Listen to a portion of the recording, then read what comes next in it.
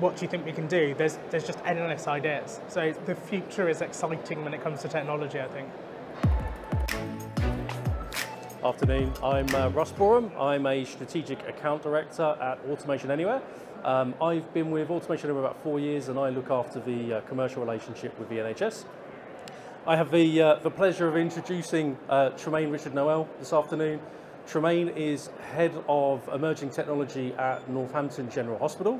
He's also Portfolio Director for the Automation Accelerator, their Centre of Excellence for RPA and Automation Technology.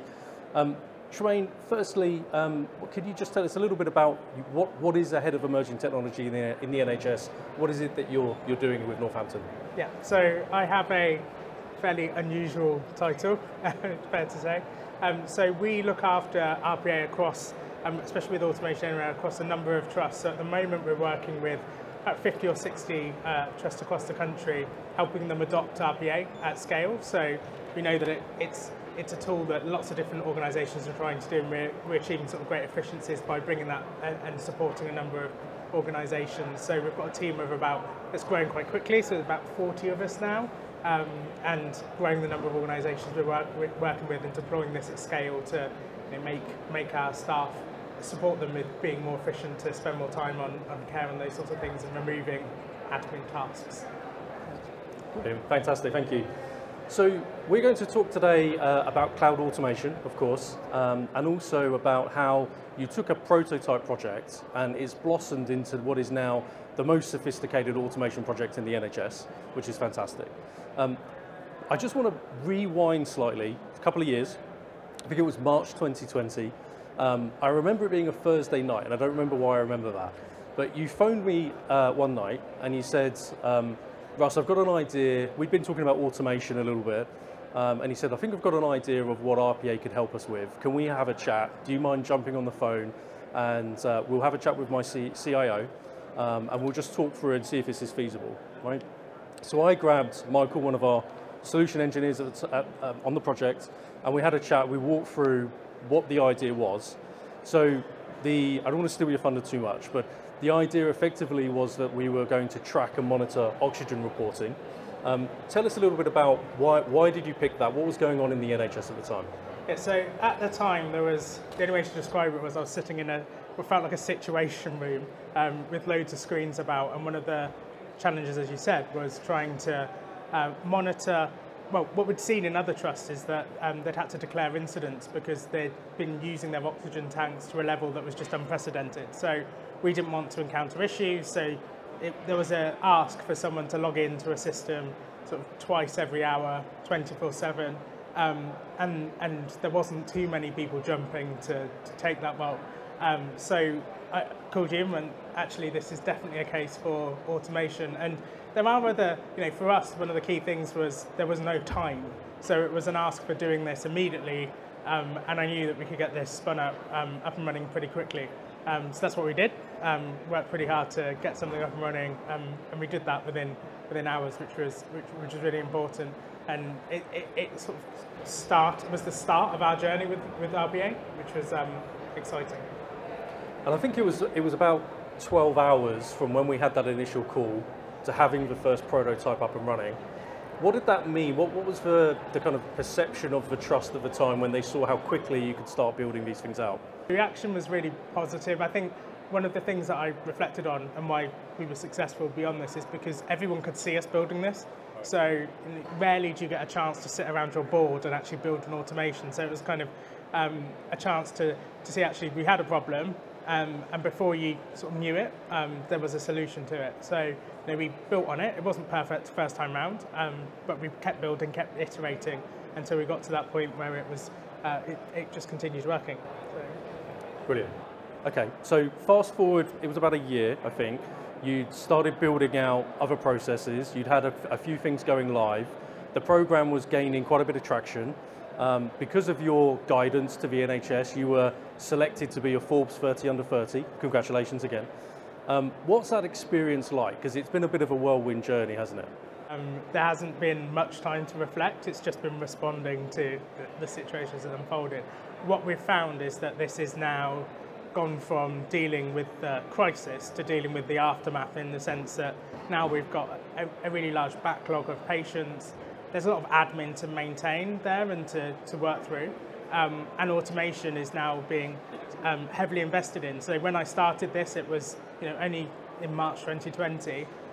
It was relatively new to the NHS, a few organisations really using it, to it now being hundreds of millions of pounds, not fully just in RPA, but being invested in technology to help recover from COVID. So it's a completely different environment trying to use automation now to then, and a lot more awareness around, and also just a realisation that we are human. The thing we trade on in the NHS is delivering care, not being really good admin. Doctors are not known for their great handwriting and so on, right? So helping people focus on their skills is what we've really honed in on and focused on. You touched on the investment that's coming around the program. I want to pick up on that in a second. But first I wanted to ask you, with the work that you were doing, you were working with a broad array of stakeholders, technical, non-technical, clinical, people that were really in the forefront of the pandemic. Was that a smooth ride? Did you meet resistance along the way? What was it like convincing people this was the right thing to do? Well, when it's the best analogy I'd use is if you go up to someone with sort of 200,000 piles of paper and go, I've got something that will help. It was fairly well received. So we didn't have too much pushback across clinical staff and others. I think naturally the challenges have been around the organisation understanding what is an automation going to do, what's the governance around this. There's been talk of, can it break out of the server room and cause destruction? It's like, no, that's not what an automation is. So there's a lot of education around pros and cons, what it does, what it doesn't do. So that's kind of where the pushback's been, in more just people understanding the scale of this and what it can do. And also when you say to someone, they ask, what can this tool do? You can always go, well, we can automate anything. As long as it's logical, has clear steps and so on. It's kind of sometimes you end up creating more questions than answers. So there's a lot of that in education, but that's one of the things we've worked on in the programme, is giving the tools to any CIO or infrastructure lead on what is automation, what's the best process to go through. So we do a lot of sort of, not so much policy setting, but like best practice and guidance to other organisations in the NHS. And was that always part of your strategy to build something, show the success, and then educate people on what they could do and kind of build that wider support across the trust, or did it happen more organically than that? So it sort of happened organically. I started thinking we'll have a small team and build a few automations, and then we suddenly had 50 trusts and lots of big team and doing great work all across the country. So I think it accelerated really rapidly.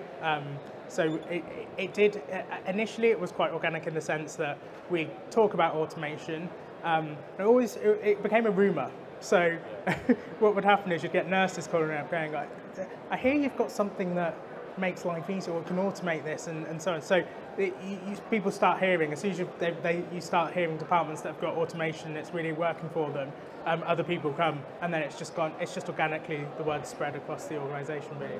So. And you've alluded to this program that's now touching 50-something trusts, and that's incredible. I think the biggest program in the NHS that's doing this kind of work. Do you want to just tell us a little bit about where that came from? And I know there's some central stakeholders involved in that, so I'm sure people would love to hear a bit more about it. Yeah, so it initially started as a pilot. So there were 2 centres of excellence that were piloted in the NHS to look at automation, with the idea being that actually can organisations within the NHS help each other rather than it almost coming from a top-down approach. So we started working with a small number of trusts, I think 12 initially, and building out automations, finding the usability, finding the best way to deploy, encountering all the challenges. And then from that, after I think it was October last year, there was a funding announcement around technology to help recover from COVID.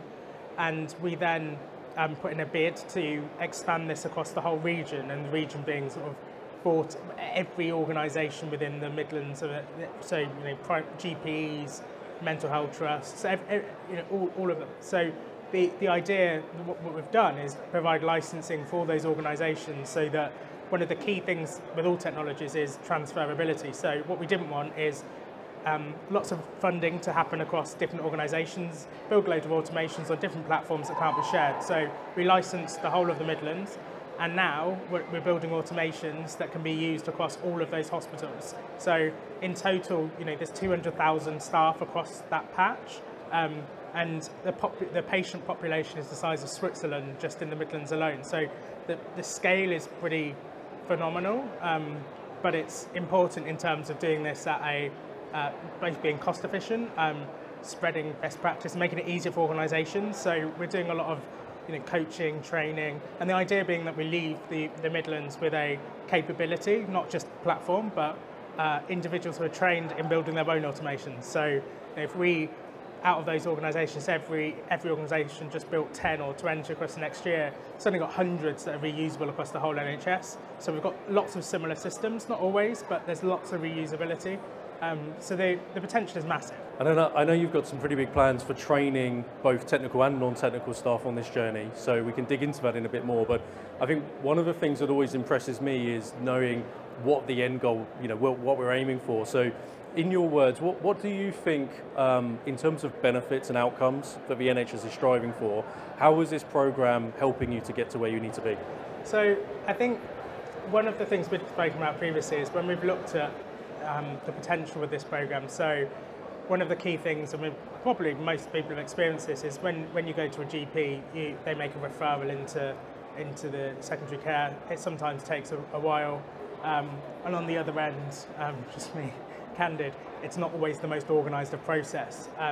So we've done some analysis around actually if we build an automation that supports with that, and deployed that across the whole NHS, it'd give back over 2,040 effectively people's worth of time back, so freeing up that time from clinicians. So I think for us, there's lots of exciting stuff we can do in just the region, but there's certain use cases where you see actually every clinician in the country is doing this. There's lots of paper, lots of this people haven't actually turned the stone over and looked under it. So as someone, I hadn't always worked in the NHS, a lot of the stuff I look at and I'm like, you're doing what? So there's a lot of repeat. The worst processes I've seen are where you submit something, to get access to the trust, you submit a form online, then you print that form out, you scan it back in, they type it, they then print it out, someone else then types it back in and approves it, and then prints it for records. So you end up with repeat. So you can see and the only reason that's happened is because no one's looked at end to end. So a lot of what we find as benefits are not actually the automation itself, but just uncovering and going, did you know you do it like this? So the team do quite a lot of work around process, not just looking at the automation itself. Yeah. So I think that's a really important point. So rather than just building the automations, what you're actually uncovering is this whole wealth of opportunity, right? So regardless of the technology, you can then go on and start tackling some of those things. And I know the Automation Accelerator has 20-something technologies that you work with. How important was it when you started spinning this up that you started thinking about scaling this and the infrastructure and the cloud and everything that came behind it? So I think, if I'm honest, at the beginning, you don't think, we're just very much thinking patients, how do we make staff better? And then there is the realization as it scales around, okay, how do we do this in the easiest best practice and that side of things. So I think at the beginning, the consideration was more sort of how do we enable one organization at a time and get them to do it properly. Now we're taking off sort of a chunk of 50 organizations. The conversation is much more granular, and there's a lot of detail in that, and the team has grown around to support that. So we've kind of gone through different stages, and now we're in a stage where it's almost like someone said it the other day around, it's almost like going from seed funding to Series A as an organisation. And what we're doing is we had a small team looking at a relatively small number of organisations, now really growing out, and the complexity has increased with that. But the benefits are also much bigger as well in terms of the organisations we reach. Thank you. So the program itself continues, and there's a 2-3 year roadmap that you're working through. Within that roadmap, what else are you thinking about in terms of next step? What does the future look like for you? Because there's so much you could potentially go after, right? Where do you draw a line? So I think for me, it's an interesting one, because RPA is something that will continue to underpin what we do. What excites me is how it comes together with other technologies. So some of the things we've been looking at around machine learning, and other elements of AI are really fascinating. So by being able, where I'd love the NHS to be in a sort of hypothesis is that you almost, by tracking patients in the community with wearable devices, we all have, now you almost see everyone with a watch. It'd be great to use all that data to almost predict who's going to be in A&E, so almost the hospital knows before you do.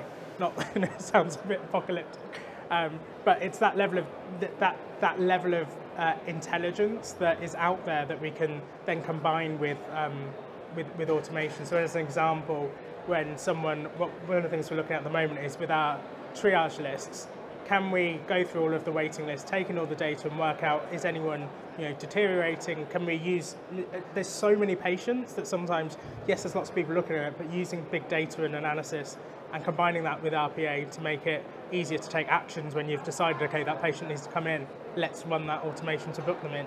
It's pooling all of these things together. So I think when I sat with clinicians and said, look, this is the armory, what do you think we can do? There's just endless ideas. So the future is exciting when it comes to technology, I think. Yeah, absolutely agree. And I think the future is almost getting to a point where you're unlimited in the ideas, right? And that can be both a pro and a con. I'm sure there'll be lots of people thinking about RPA and how to get started. Is there any advice that you would give to somebody who's just kicking off a program? Anything that would help make it a little bit easier for them? Yeah, I think I reflect on it might sound like a bit of a tangent, but I used to play the tuba, and a conductor always said, stop dipping your toes in the bathwater. So just go full on and get it done. And I think that's almost something that I'd advise other organisations. So a lot of people go, let's just build one automation or two automations to start, when you might as well just start meaningfully within a department, automate as much as you can, see what learnings you have, and then expand beyond there. So for us, that's what we've done. We've learned in terms of what goes wrong, in terms of governance, and and also educating people around, especially in a clinical environment. You can imagine there's a lot of fear around what's the worst that could happen, so educating around that and working through that process as well. So it's almost like working out all of the speed bumps, and you only do that by sort of tackling a big chunk of automation and then rolling it out across the organisation beyond there. The other advice would be to kind of work with excitable people, not departments. So I tend to not sort of go, okay, HR, we know there's loads of things that can be automated, but if the HR director is not interested in automation, absolutely pointless. So I've really been reactive. So one of our great use cases has been the oncology team, who have actually saw what we're doing on LinkedIn, reached out and said, we'd love that. So there's loads of things we're looking at there, and that's kind of example is the most engagement has been, and success has been with those who kind of came forward. And that's been a success of the program, that this is something we've done with people, not sort of to them. So if we knock on the door and go, do you want something to be automated, and go, no, we're kind of like, okay, we've got enough people who are, with 200,000 staff, you can be picky. That's how we've gone about it. Brilliant, thank you. I just want to say thank you very much for taking the time to share the experience. It's always a pleasure, as you know. We love being your partner in the journey, so thank you for trusting in Automation Anywhere.